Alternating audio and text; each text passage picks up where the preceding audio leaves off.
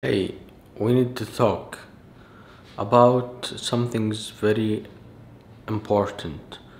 The subscription-based models of almost everything, the programs that we're working on, like example, Adobe Premiere Pro, or about the AI, generative AI, applications. Almost everything is now going subscription based, and I understand partially why. Because people need to feed their own companies, they need to give salaries to their employees and etc etc.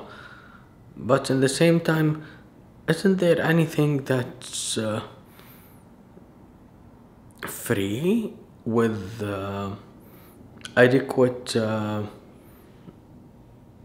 let's say,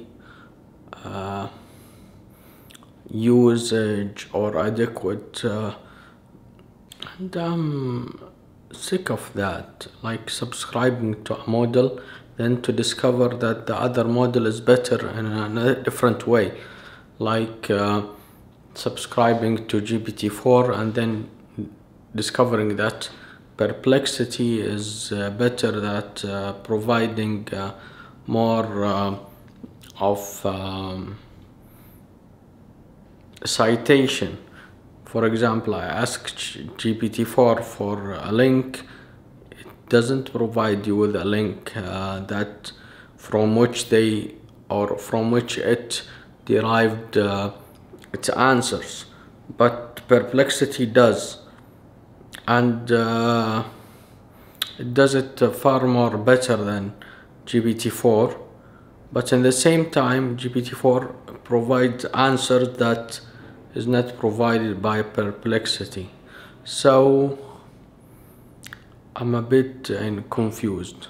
For example, here I'm checking for what is FOMO, or fear of missing out, and here it's in Perplexity. It shows me the sources: NIH, Tech Target, Very World Mind, Fear of Missing Out, Wikipedia.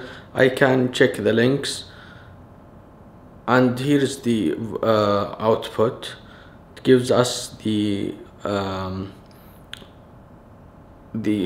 triggers of anxiety and compulsive behavior, like checking and refreshing sites.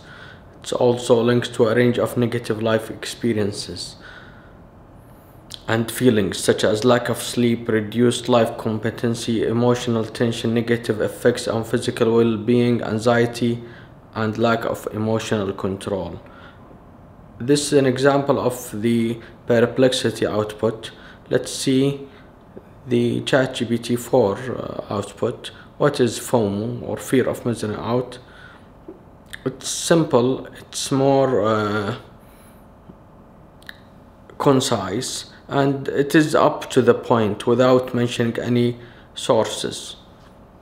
So, in short, I think that still the GPT-4 wins, but people need resources or citations. So it's a win-win situation, or win-lose situation for your money. Have a good weekend, and see you later.